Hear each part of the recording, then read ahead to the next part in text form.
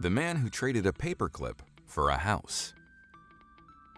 There's an episode of the popular American TV sitcom The Office, in which the office holds their own boot sale in their warehouse.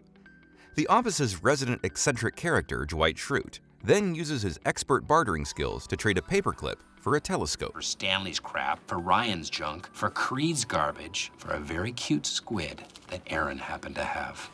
Nice. Not bad, right? That is before he loses it all to a prank by his fellow worker Jim. Packet of beans. So I traded the telescope for it.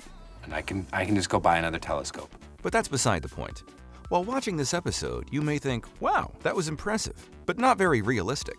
Surely no one can just keep trading up items and end up with an item worth 1,000 times more than the original item, right? Right? Well, it turns out you can. And that's exactly what Kyle McDonald did across 12 months from July 2005 to July 2006. Kyle McDonald was a Canadian blogger who one day in 2005 set up a website by the name of One Red Paperclip. The premise of the website was to see how far McDonald could trade up his paperclip for bigger and better items. As for his drive behind starting the website, he said that he was inspired by a popular childhood game called Bigger Better. Here's a quick rundown of the game. This will help you to understand the method McDonald would later use to pull off his incredible trades. The game is usually played as an icebreaker or team-building exercise. A group of people are split into two teams, and each team is given an item. They then have to try and trade up these items for better things. Whichever team has the more valuable item at the end wins. Well, Kyle McDonald wanted to see if he could take this game and actually achieve the same result in real life. McDonald made his first of 14 trades on July 14, 2005 in Vancouver, Canada, where he traded the red paperclip for a fish-shaped pen. Well, even though it was a slightly odd item, it was a start. Then the same day, he made his second trade-up, where he traded the pen for a hand-sculpted doorknob in Seattle, Washington. Then, only a week and a half later, on the 25th of July, McDonald traded the doorknob for a Coleman camp stove while on a trip to Amherst, Massachusetts with a friend. The trading then stopped for a couple of months until September of the same year. On the 24th of September, McDonald traveled to California and exchanged the stove for a Honda generator. 3 weeks later, on the 16th of November, while in Queens, New York, he tried to trade the generator for an instant party. This was essentially a neon Budweiser sign and an empty drinks keg that could be filled with whatever drink he wanted at a later date. A party on the go, if you will. However, this trade actually took 2 attempts, as McDonald's generator was briefly confiscated by the New York Fire Department when he tried the trade for the first time. New York City, the hotel down there, it was confiscated, it was leaking gas. Okay. On the 8th of December, he traded the instant party for a snowmobile from famous Canadian comedian Michael Barrett. This is where it all starts to really kick up a notch. From this point on, the exchanges became a lot more lucrative and valuable, especially the last few trades. Within that same week, he exchanged the snowmobile for a 2-person holiday to Yaak, Canada. I will go anywhere in the world except for Yaak, British Columbia.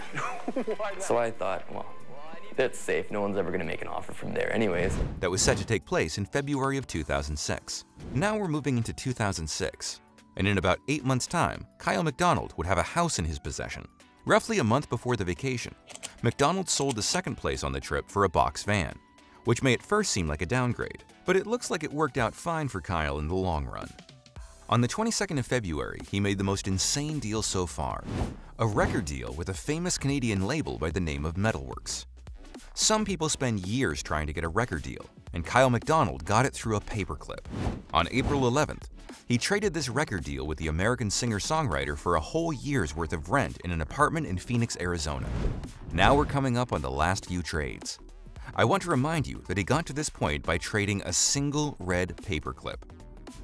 2 weeks later, on April 26th, he traded the year's worth of rent for an afternoon with one of the most famous rock stars of all time, Alice Cooper.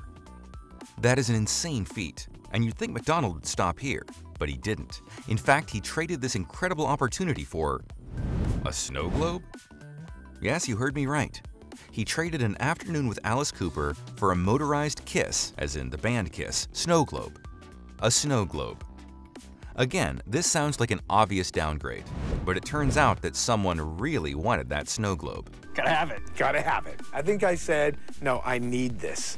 as on the 2nd of June, he gave it to Hollywood actor and director Corbin Burnson for their role in a Hollywood film. Again, something some people would spend their whole lives trying to get, and McDonald got it through a paperclip. And this brings us to the final transaction. On July 5th, 2006, Kyle McDonald traded that movie role for a house. More specifically, a 2-story farmhouse in Kipling in the Canadian province of Saskatchewan. Sadly, Kyle McDonald no longer lives in the house. But regardless, it's an awesome example of how, if you have enough determination and patience, you can literally get anything you want, even if you start out with basically nothing. That was the insane story of how a man traded one red paperclip for a house.